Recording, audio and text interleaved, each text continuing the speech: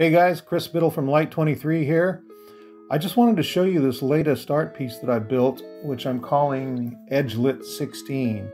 The reason I chose to call it that is because it's made up of 16 edgelit acrylic panels, kind of arranged into this cubical shape that allows me to display a 3D, sort of an abstract 3D image in there. And of course, like every edgelit panel, I'm kind of lighting it from underneath with a matrix of LEDs, and the effect is turning out really nice, as you can see here. And I'm getting this sort of illusion of motion and everything in there. So what I wanted to do was show you how I built this piece.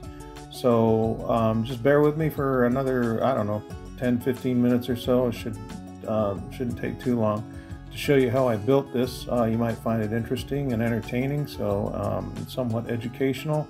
So enjoy.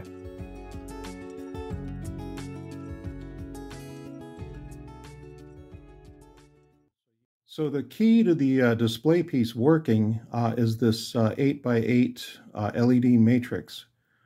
And it's a matrix of WS2812B LEDs that usually come in a long, single row LED strip, used a lot for decorative lighting around a room, that sort of thing. But it's taken that and it's just sort of chained it together in like an S shape, like an elongated S shape. So the data will come in at one point and it'll feed through like this, and then it'll come around here and feed through like this. So it's like taking one of those ribbons and just collapsing it together into an S shape, going back and forth like that. Or I should say a zigzag, not so much an S shape.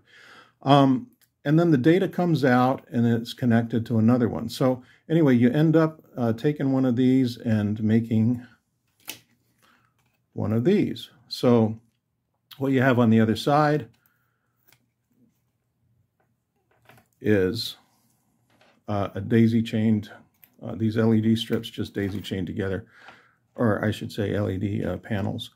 So it's driven by a 5-volt power source, a DC power source. So the red wire is the 5-volt power source, and then you got the ground on the other side, and in the middle you have the data. So there's only one data line that feeds into it.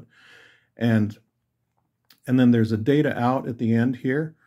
And so you you connect the data out to the data in on the next matrix, and the data just gets fed in. And then the data out here, I just sort of clipped the wires and just wrapped a little electrical tape around it just to keep it insulated.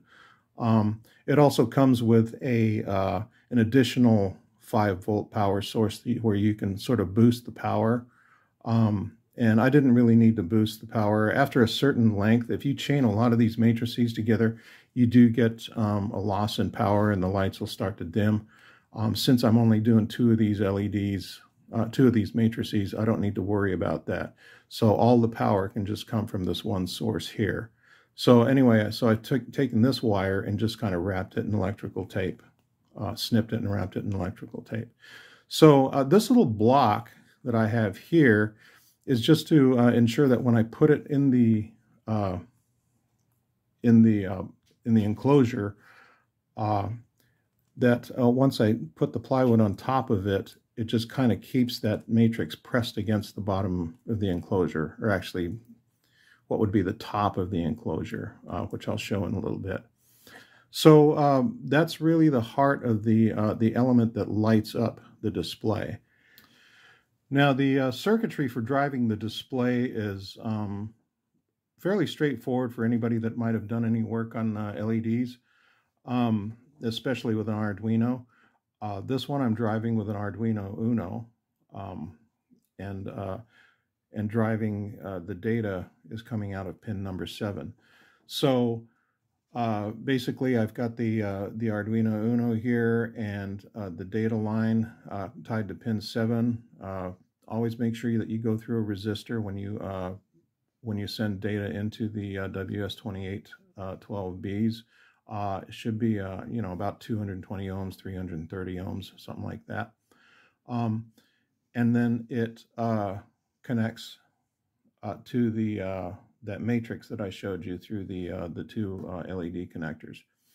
And the I've got a 5-volt power supply that connects to the Arduino, and I'm actually using the power supply to power both the LEDs and also the Arduino Uno directly. Now, usually an Arduino requires, on the VIN, it calls for a 7 to 12 volts. I'm only putting in 5 volts because I was actually too lazy to try to, work with 2 different voltages. So I actually just tried to drive the Arduino with 5 volts, and it is working just fine. So I'm not going to try to step up the voltage, or I didn't try to step up the voltage to 7 volts or anything. The Arduino was still working fine at 5 volts. So I basically just took the Arduino and I connected the 5-volt power supply to it. We do want to make sure that the voltage that's driving the LEDs, that the power that's driving the LEDs and the power that's driving the Arduino are on a common ground. So you need to make sure that they're both on the same ground plane. You never want to drive the LEDs from a separate power source than from the Arduino without having the same ground connected. So you want to make sure of that. So that's essentially the circuitry, and this is how it physically looks here.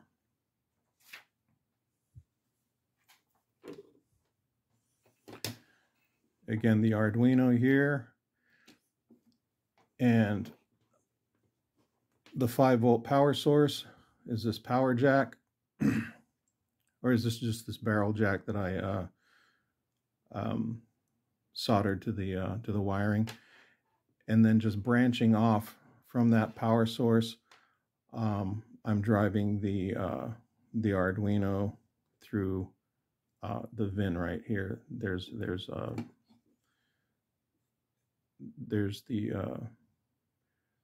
VIN right there, voltage in and the ground, and then the data line.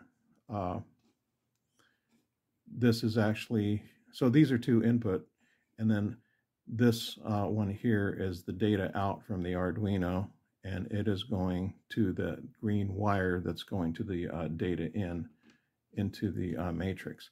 So that's how that's set up. And then if I just connect the power to the barrel jack right here, you'll see this guy starting to work. And there we go.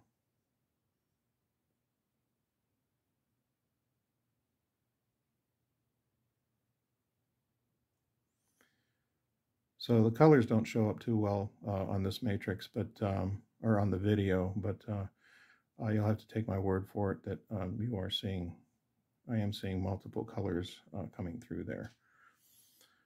You can sort of see the rainbow effect there. It's a lot more vivid when you just see it live, but anyway, so that's what's driving the display. So now let me just show you the construct of the display itself. So here is the base of the display.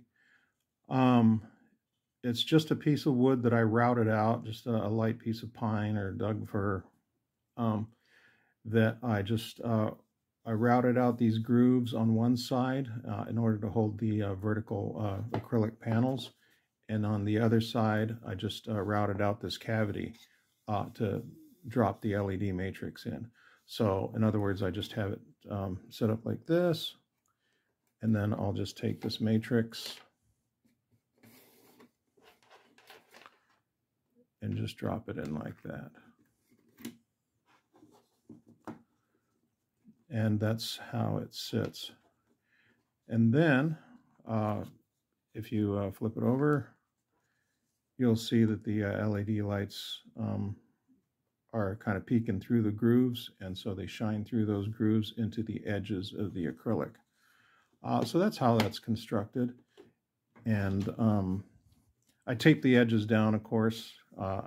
I don't bother to like hot glue it or anything. You do have to make them removable, or you'd want to make it removable so that, you know, in case an LED burns out or something, you can replace it easily.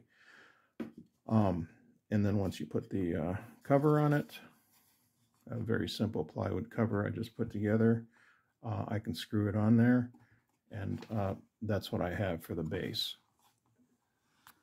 So here is the base of the display in operation after my having secured the LED matrix to the top of the inner cavity and screwing the cover back on. And as you can see, the LEDs are operating nicely and shining through there, creating this nice effect. So now it's just a matter of adding the acrylic panels in there and having them shine into the edges. I will be showing that shortly. So here is one of the 16 acrylic panels that I engraved using my Genmitsu CNC router. I just engraved the acrylic using a 1/16 inch diameter flat end mill bit, and at a depth of 0.1 millimeters. And what I did was engrave these successive diamond patterns, you know, getting wider in one direction and narrow in the other as I went along each panel. And so there's nothing really to say that you have to engrave the diamond or engrave these shapes. You could use one of those glass marker pens, and maybe with opaque white or something, and just mark the pattern on there with the marker pen, and you'll probably get just as nice an effect as if you were to engrave it. I just chose to engrave this because I wanted the pattern to be more permanent. Of course, if you use a marker, then there's a chance the pattern can get rubbed off, which could be a good thing because then you can reuse the acrylic for another pattern. Either way, this is how I chose to do it, and the effect is coming out pretty nice, as you will see shortly. So there you have it, the display powered up and running with all the acrylic panels put in its place. You can see that there's just infinite possibilities as far as what sort of patterns you render in there,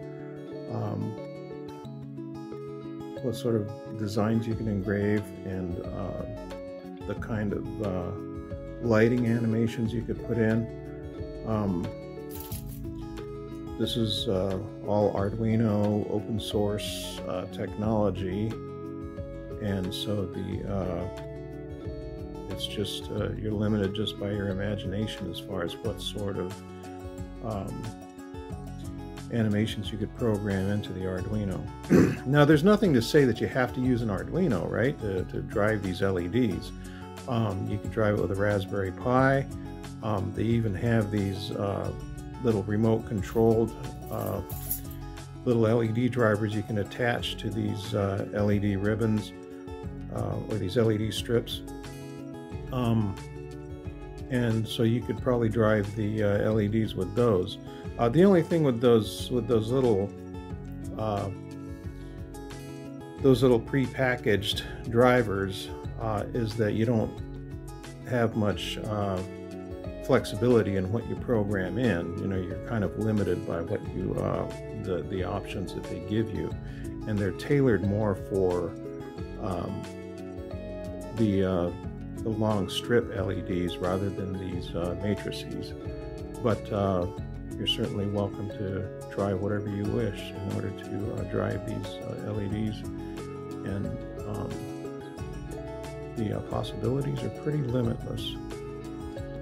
So I hope you enjoyed this video, and hope to be able to post some more soon. Please do feel free to share the video with others and post comments. Would love to get your feedback on this, and subscribe to my channel. I would really appreciate that. Okay, well, take care, and thanks for watching.